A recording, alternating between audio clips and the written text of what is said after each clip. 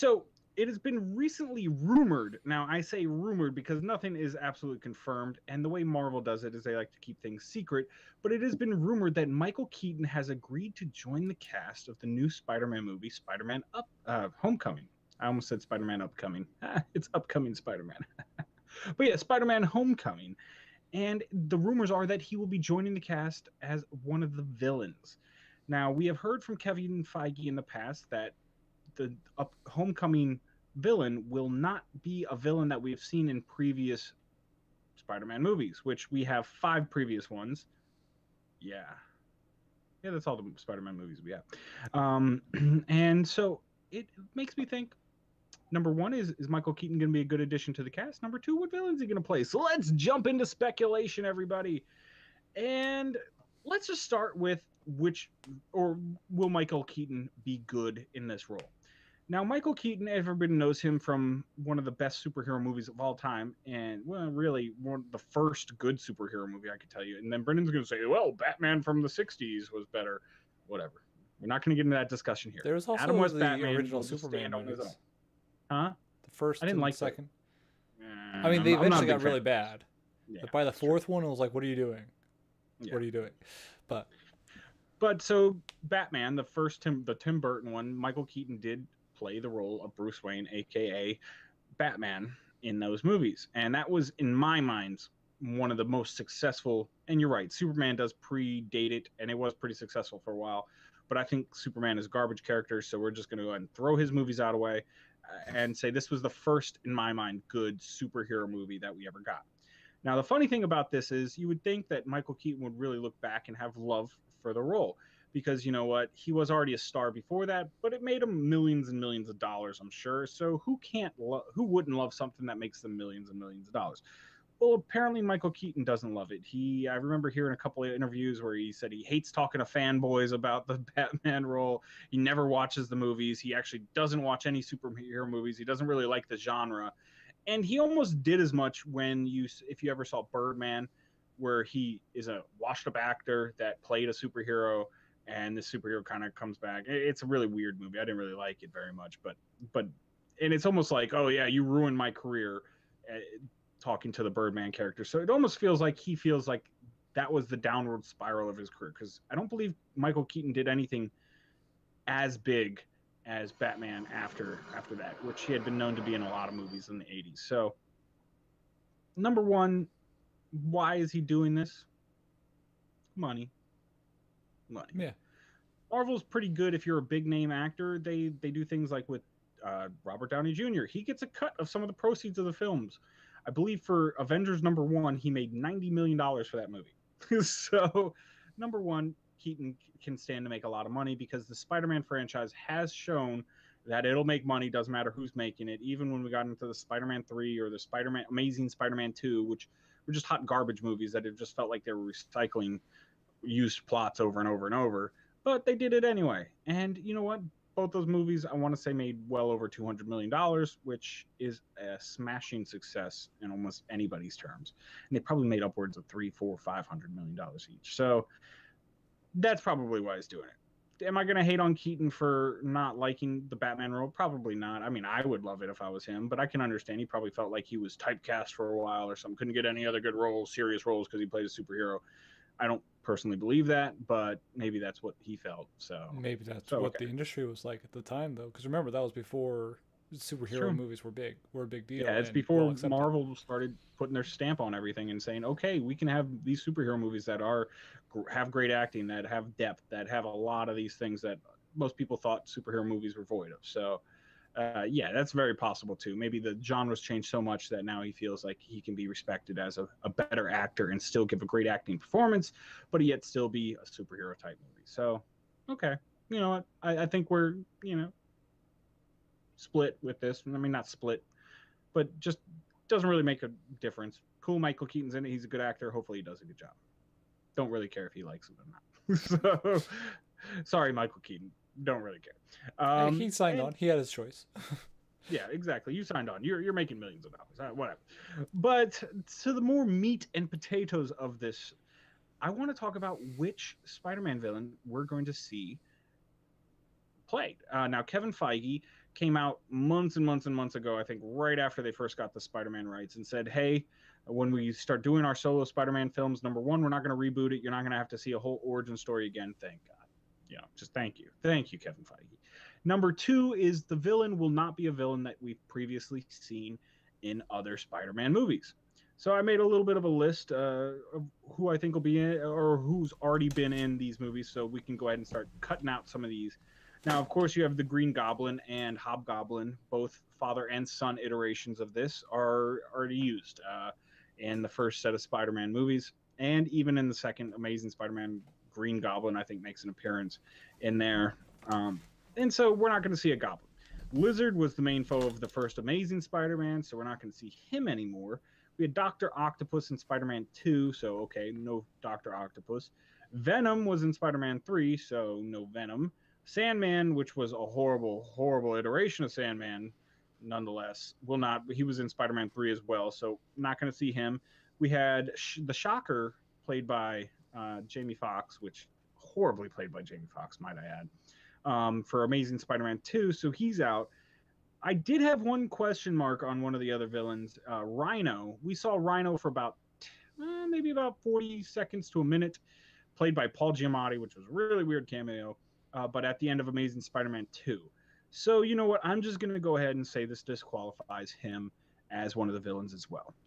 Rhino's not a really big villain anyway, I don't think. No, like, he's a stupid sidekick that they just point him at people and he destroys things. That's really all you get. So who is left to be played in this world? Now, I don't know how it's going to go with Sony still having half the rights to the Spider-Man stuff. Are they going to let them take anything they want from this, or are they going to keep some things to themselves? Because we did hear about the Sinister Six movie, we did hear about the Spider-Gwen movie, and we did hear about a Venom movie possibly being made. Doesn't look as likely now that Marvel's kind of taken the helm on a lot of these things. But does that disqualify those villains from being in this movie? For the sake of argument, I'm going to say no. If they haven't already appeared, it's not going to disqualify them. Then we also have villains like the Vulture. Now, the Vulture is probably the most speculated villain to be played in this new movie by Michael Keaton, just because I believe at the end of Spider-Man 3, there was a little bit of a hint here and there that the Vulture might be out there, might be doing stuff to become out there. And I do remember Sam Raimi saying that when he does his Spider-Man 4, when he didn't do it, that's why it's funny. But when he does Spider-Man 4, which didn't happen, he wanted Vulture to be the main villain. So that was speculated for the original Spider-Man trilogy. And then when at the end of Amazing Spider-Man 2, again, Vulture was kind of hinted at possibly being in the background. So this is a villain that's been twice hinted at and not used. And out of the Rogues Gallery Spider-Man has left, I'd say he's probably the most likely of all the villains, especially with the way they're trying to ground, just the way Marvel Cinematic Universe tries to ground most of their stuff. It's not all supernatural abilities. It's a lot of, Iron Man is a lot of tech, and they did introduce that Iron Man and Spider-Man would be working on tech together. At least, Iron Man gave him a suit. He really likes the web shooters. So we'll probably see something in that. So it makes sense if the villain is also somebody who rises up after making technology for himself. If you don't know about the Vulture, I believe what he does is he made the suit where he can fly around and shoot things, but it also helps him steal people's souls. Maybe not souls, but life essence. Yeah. Well, I was going to say Scorpion 2 had a bunch of tech going on and was kind of a creative. Scorpion. That is a solid one that we have not seen yet in the Marvel Universe. The only other one other than Scorpion, I didn't even think of him, but you're right. That's a really good one. Vulture. I was also thinking about Mysterio. He could be an interesting villain because he uses a lot of holograms and stuff like that and kind of, transports you into places where you don't think you are, and it's really all fake, but he uses it to his advantage. So Mysterio could be a good one as well. I think for the terms of this movie, it would be more likely that we're going to see Vulture. But now that you mentioned Scorpion, I could almost see a Vulture-Scorpion team-up going on. Like, they both are evil, they both are mad scientists, and they built their suits together, and now they're going on a rampage to do whatever evil villains like to do. Kill everybody. And I would say, too, the villain that would be most interesting to see would, of course, be Carnage.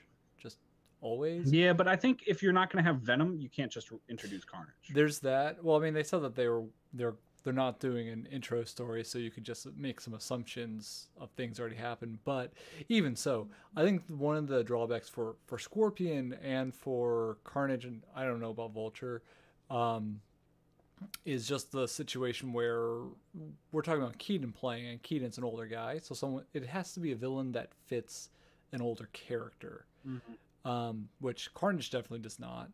I mean, I don't think could be Chameleon really fits an older character either. Yeah. But who would fit an older character? Kingpin? I don't see Keaton doing Kingpin. Well, and that was actually one of the ones I originally thought of was Kingpin, but the way they did the MCU and how the TV shows are still technically part of the MCU, if they were going to do Kingpin, they would bring the Kingpin from Daredevil, the TV show. And I don't think they're going to do that. I don't believe they have any plans to cross those groups over, because a lot of people want it, but Marvel keeps saying, no, we're not really planning on crossing those over. Yeah, they kind of hint at each other here and there, but we're not really planning on merging the two universes. That's why I can't see Kingpin doing it. But Vincent D'Onofrio would probably be a very good Kingpin, especially for this, and it could really work well. But I think they want to go a little more spectacular for the movies, and the Mysterio, the Vultures, the Scorpions would be a little more spectacular than just Kingpin was. Yeah. And well, my more serious vote is one that's a villain that's less known, but one of the better Spider-Man villains, and it actually comes from one of the few Spider-Man comics I have right here, which happens to be Coming Home. Yeah, it's I forget the exact name of the guy, but he's similar in certain ways to Vulture in that he kind of steals life as, or what you described of Vulture, but he's not. He's the natural predator of Spider-Man and other animal-based people. Is it like, oh yeah, and they did a huge thing with this. I can't, something with an M. You skip through it a little bit, but if I remember correctly, it's like Manhunt. There was a huge Spider-Man event that happened right before Secret Wars, where almost all the Spider-Mans across the universes came together because they were being hunted, and this person who hunts these animal-based superheroes.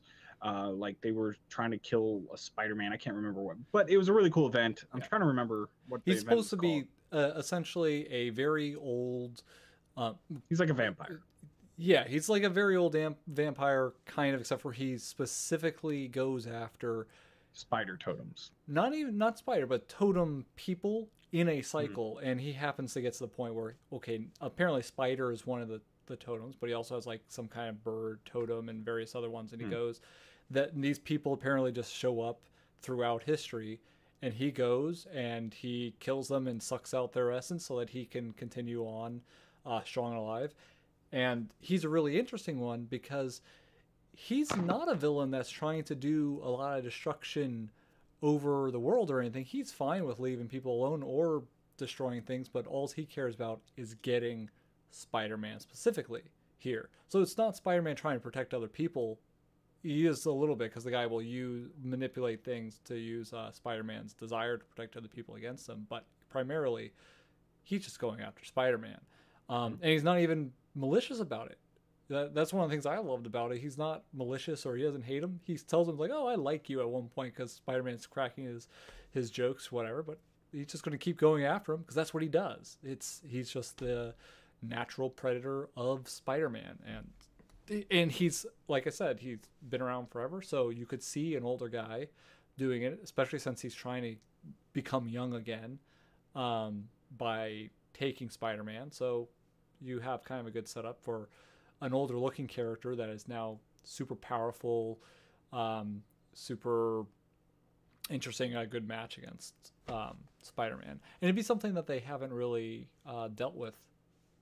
Not even have they not dealt with this particular villain, but they haven't dealt with this type of villain in any of the Spider-Man movies or most of the movies, superhero movies yet. Might be a little ambitious, but I think that would be a good one to bring Michael Keaton in for, really. That could be very pretty interesting, that's for sure.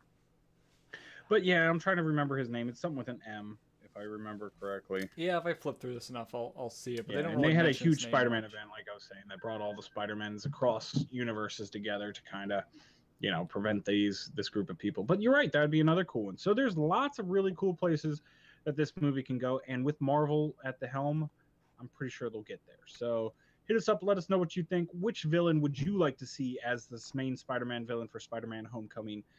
Comments down below, of course, at What's My Face on Twitter, Google Plus, and Facebook. Always good ways of getting a hold of us.